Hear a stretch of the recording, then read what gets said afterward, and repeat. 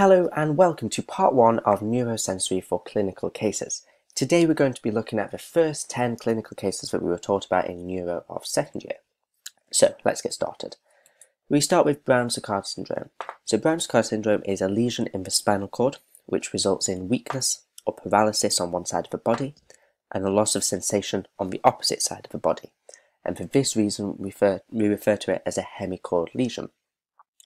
A normal cause of Brown-Sequard syndrome is trauma, and therefore in terms of treatment or management of the condition, we're really looking at treating the immediate life-threatening conditions first, as opposed to the actual syndrome. Following that, steroids then may be useful in order to reduce the inflammation that the syndrome is causing. In terms of recovery, this is varied from patient to patient, so some patients take a long time to recover, and some take very little time. And this is really due to the extent of the nerve damage and the underlying cause of the syndrome. As we've said, there's total ipsilateral loss of positioning, so proprioception, light touch and vibration, and on the other side on a contralateral loss of pain and temperature. And this makes sense in terms of the tracts which these are transferred to the brain.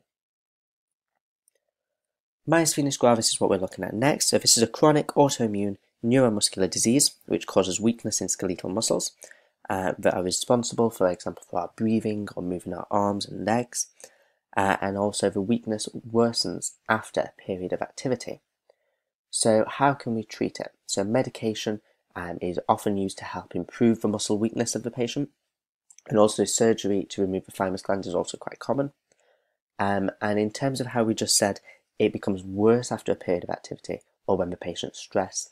Therefore, the patient can take measures to reduce that stress, reduce that tiredness in order to manage their symptoms better and more effectively. What do we expect to see with someone with Myasthenis Gravis? You'd expect to see someone with droopy eyelids, double vision, difficulty making facial expressions, slurred speech, weak arms, legs or neck, etc.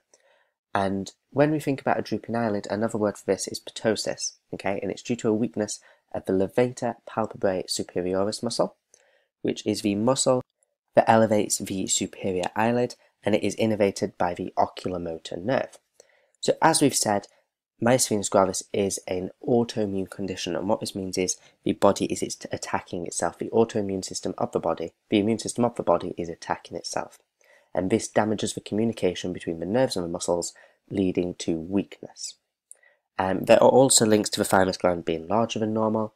The true cause of this is unknown, but that is why sometimes we remove the thymus gland as part of the surgery and treatment. Next, we're going to look at Parkinson's, which is a long-term neurodegenerative disorder of the central nervous system that mainly affects the motor aspect of the system. So Parkinson's is a loss of nerve cells in the brain, which are responsible for controlling voluntary movement. So when we think about voluntary movement, we're thinking about the substantia nigra in the basal ganglia. And this is what is going to degenerate in Parkinson's disease. With a sufferer of Parkinson's, you'd expect 3 distinct symptoms. So first of all, you'd expect a tremor or shaking, which usually begins in the hand or the arm. You'd expect a bradykinesia or a slowness of moving or movement.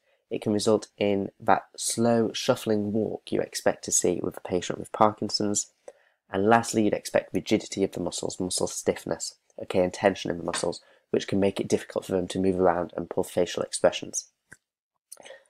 Arguably, whether it's genetics or environment, it does run in families as a result of a faulty gene being passed from a parent to the child. However, it's rare for the disease to be inherited in this way. So therefore, we might be looking at more environmental causes for the disease as opposed to genetics. In terms of treatment or management, supportive therapies such as physiotherapy go quite a long way, medication to reduce tremors and help with the bradykinesia, and also some people do undergo surgery, however this is more rare.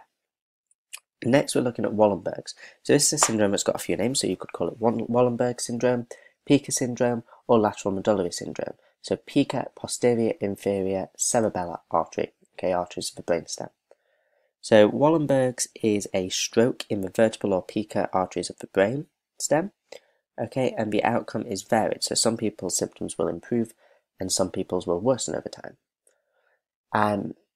The main symptoms is dysphagia, so difficulty swallowing, but you may find that patients with Wallenberg syndrome also experience nausea, rapid eye movements, also called nystagmus, and paralysis or numbness on one side of the body. There's no cure for this condition, however, and therefore it may focus on speech and swallowing therapy in order to help you learn to swallow again in a way that, for example, if one side of your body has been affected by this disease, it may help you to learn to swallow on the opposite side in order to swallow safely.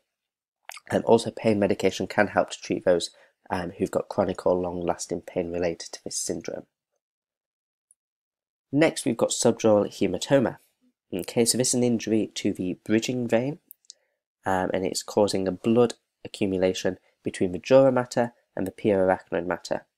The diagnosis can be made using an MRI scan. However, some doctors will also use a CT in order to check if there's been a skull fracture, which is a very common cause of a subdural hematoma. So a head injury really is your major cause there. Symptoms, you'll find your patient has got a headache which continues to get worse, feeling or being sick, and also the patient may be confused with personality changes, which is common. And obviously communication with the family is really essential there, because obviously if the patient's being aggressive, is this normal for the patient or is this unusually aggressive? What are the risk factors with subdural hematoma? Obviously it can just be unlucky, you could fall and have a head injury. Alternatively, increased alcohol consumption, increasing age, and blood thinning medicine and epilepsy are all risk factors which increase your chance of having a subdural hematoma. Next we look at an aneurysm. So this is a localized blood-filled balloon-like bulge in the wall of a blood vessel. It can put pressure on surrounding nerves or brain tissue, which is where the danger comes from, but also it could leak, causing a hemorrhage. There are 3 types of aneurysm that you need to be aware of.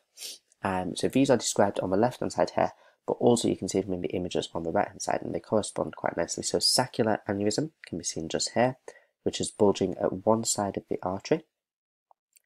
The fusiform aneurysm, this is a single-shaped distension.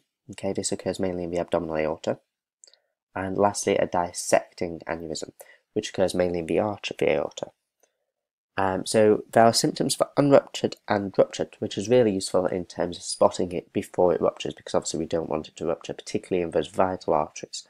So symptoms of unruptured, thinking like loss of vision and double vision, pain around the eye, numbness or weakness on one side of your face, difficulty speaking, headaches, and symptoms when it's ruptured, you'd expect the patient to be feeling or being sick, stiff neck, neck pain, sensitivity to light.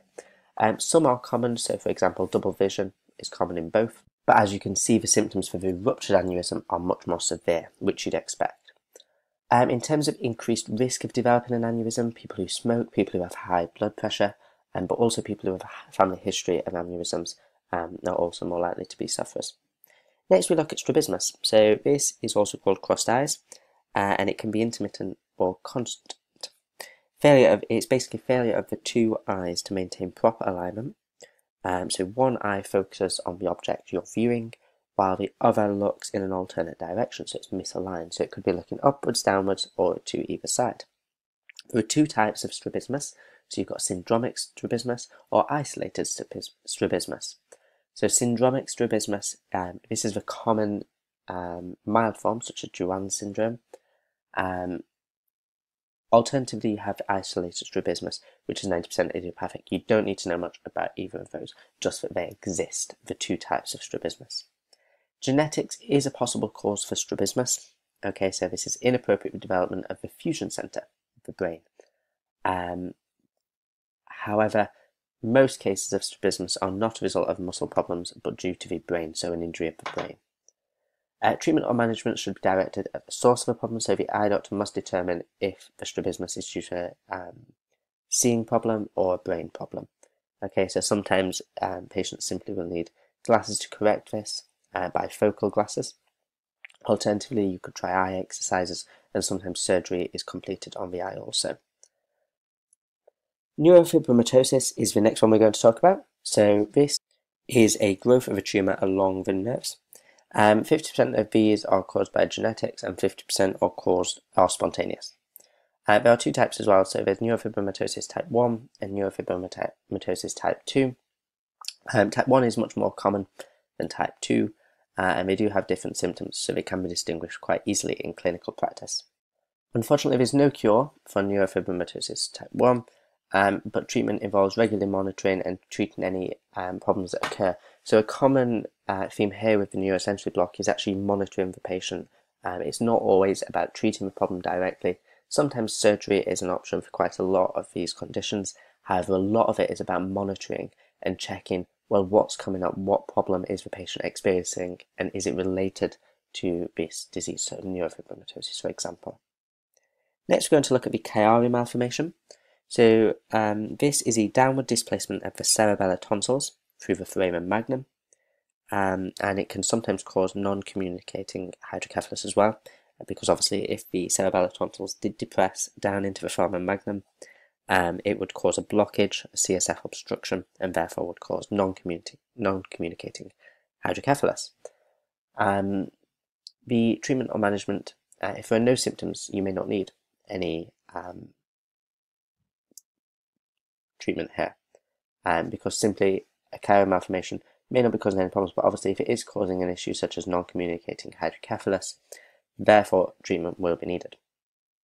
Okay, and usually a patient with Chiari malformation will undergo decompression surgery. Next we have encephalitis. This is the final one we're going to talk about in this video. It's rather uncommon, but it's a serious condition in which the brain becomes inflamed. Okay, so swells, it becomes bigger, and it's due to usually a viral infection, such as measles, varicella, or the herpes simplex virus. Symptoms for the patient, they may be confused or disorientated, they may have seizures or fits, they may have changes to their personality and behavior, and they may have difficulty speaking. As we've said, it's caused by a viral infection, but ultimately it's a problem with the immune system a lot of the time, and it mistakenly attacks the brain, which causes the inflammation. You can also have bacterial and fungal forms of encephalitis. However, this is more rare, but it's not contagious, which is obviously quite important. It does need to be treated in a hospital, and treatment depends on the cause. So you could have antiviral medication, you could have steroid injections, and you could have treatment to control the immune system. So there's quite a range of treatments here, which can be tailored to the cause of the encephalitis. Essentially, however, if you note, we said it's usually caused by a viral infection, so measles, for example. And what's really important there is, of course, we can prevent this by having the MMR jab when we're young. So there are measures we can take in order to prevent developing encephalitis. And that's all for this video. Join us next time when we look at some more of the clinical cases from the neurosensory block in part 2. Thank you for listening. And of course, as always, if you do have any feedback, please feel free to leave them in the comments below, or let me know in person if you see me around. Thank you very much.